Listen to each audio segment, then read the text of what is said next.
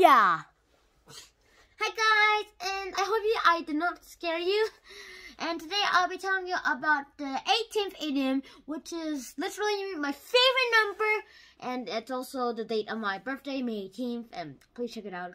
And today I'll be telling you about the 18th idiom, daylight robbery. Get the sign up, please. And thank you. Daylight robbery. What does this mean?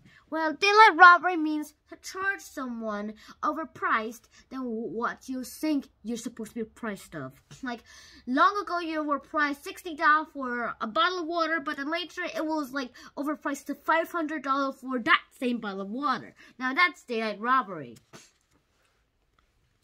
And now the origin is like when somebody was charged more in daylight, that it seemed like you were getting robbed. And let's just go into examples. That's daylight robbery. Sorry, number 1. That's daylight robbery. Number 2, they charged me for like 80 cents for like a liter of water, but now it's just like $500. That's daylight robbery. Now that's way overpriced. What the? That's daylight robbery, you bully. Okay, and all those are actually just like slang words that are not to be used. I do not want this YouTube video to be promised or like to be like cancelled by YouTube itself. So yeah, I'm not gonna say those. And YouTube people wondering, I'll just type in the comments if you want. And now let's look at the comic. Hey, what's the price of this watermelon? $8. $8?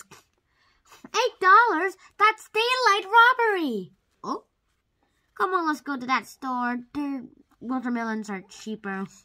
Oh no, I was wrong. $10. Oh, mamma mia. Well, I hope you enjoyed the video as much as I did. Please be aware of the upcoming KOC videos in the next year, 2021. And I hope you'll also enjoy this video. And I don't know what my last video is going to be for 2020. Grade 2020 failed anyway because of coronavirus. But I'm just gonna leave it right here. I'm just gonna end the video right now. And hope you enjoyed it. Please like, share, and subscribe. And I'll see you next time. Shin Han out. Bye!